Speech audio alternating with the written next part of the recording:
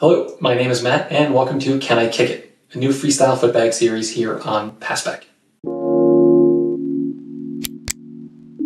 In this short series, we'll be focusing on footbags themselves and covering topics such as footbag construction, purchasing bags, and caring for them. And I say we quite literally this time because when it comes to footbags, I'm kind of a big dumb jock who only understands the bare minimum. So for this series, I will be joined by another member of the Passback team, my good friend Ivan, who has been a respected stitcher in the freestyle footbag community for about 8 years. If you're wondering, do you really need a special bag to play freestyle footbag? The answer is similar to the one we addressed about shoes. With enough skill and up to a certain point, you can get away with playing with pretty much any footbag and plenty of things that are not footbags.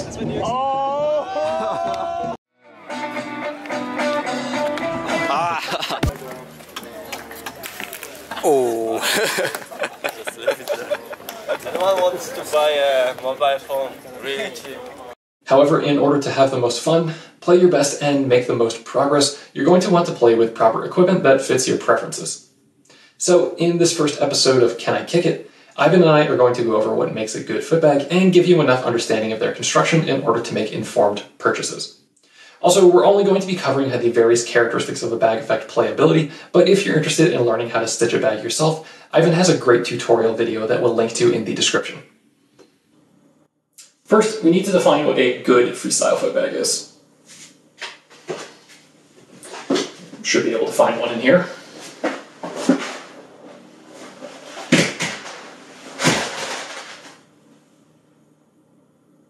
Everybody has their preferences, but generally players like to use bags that stall well, fly through the air evenly and predictably, and are easy to see when you use them.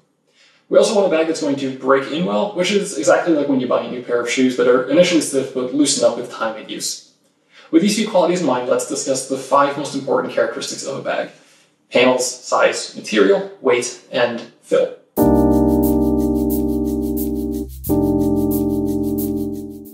We're going to start from the outside of the bag with the aspect that primarily defines how a bag looks: its panels. Freestyle footbags normally have 32 or 14 panels, but the number can vary quite a bit. Panel numbers can go as low as 1 and technically as high as you want, but realistically they top out at 92 or 120 for commercially available bags. As for colors, a common pattern is to alternate with 2 or 3 colors, but some bags offer a more artistic approach using several colors, patterns like swirls or stars, spikes, or even full character designs like these bags made by Hania Mickiewicz. So more panels is better, right? Well, it really depends on your style of play and several other factors, but in general, the number of panels in a freestyle footbag does affect the way a bag plays. Let's say that all other aspects of the bag are the same. A bag with more panels will generally hold its shape better and fly through the air more consistently than one with fewer panels. This also means that bags with fewer panels tend to be easier to stall right from the start, while bags with more panels require a bit more break-in time to reach the same level. This difference is most evident with certain tricks that require the bag to pop off your foot cleanly like pixies, or to stall well like spins from your clipper surface. These characteristics are why 32 panels is considered to be a good middle ground for the number of panels in a freestyle footbag.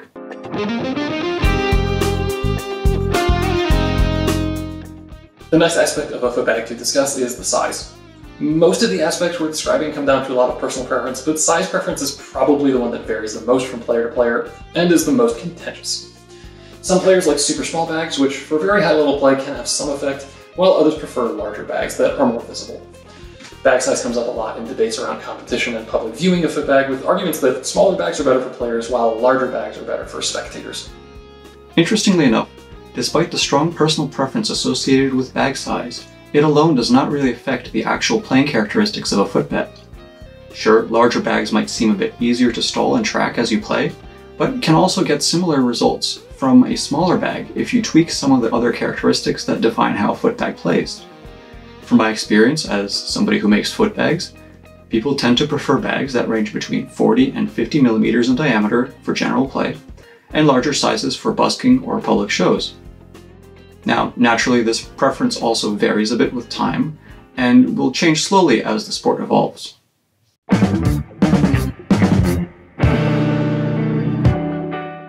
Picking up a bag, the first thing you encounter is the material of the panels. Bags are made from all kinds of materials, but generally thinner materials provide more feel and quicker break-in time, while thicker materials last longer. Thinner materials are more prone to holes and general wear and tear, but if materials are too thick, a bag might never properly break in. These days, most professional freestyle footbags are made from a synthetic suede called ultra suede, or a mix of other similar materials like alcantara, amaretta, and micro suede. These synthetic fabrics were originally used for automobile and furniture upholstery, and they hold up well to kicking and the occasional scrape against the ground, which happens to all of us. The material usually has a fused polyester base, which holds up well to the wear and tear a footbag endures, outlasting the woven varieties more commonly found in everyday clothing. The textured surface of the fabric provides good grip with most shoe surfaces and remains reasonably consistent when exposed to dirt and sweat. Less expensive footbags tend to use less durable materials like fake leather, which doesn't hold its shape as well and wears out quickly, or they use real leather, which requires a lot of effort to break in and does not play consistently after it gets wet.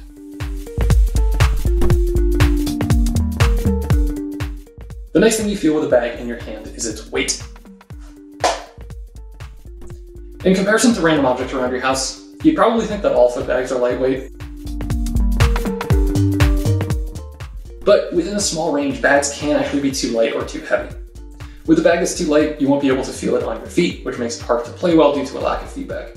For any fellow musicians out there, it's like trying to play your instrument without being able to hear yourself.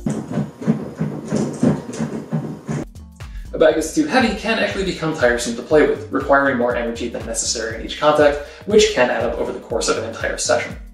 The most common weight of a bag is 60 to 65 grams, but you'll see players' preferences range from 55 to 70 grams. The weight of a bag is highly dependent on the final aspect, its fill.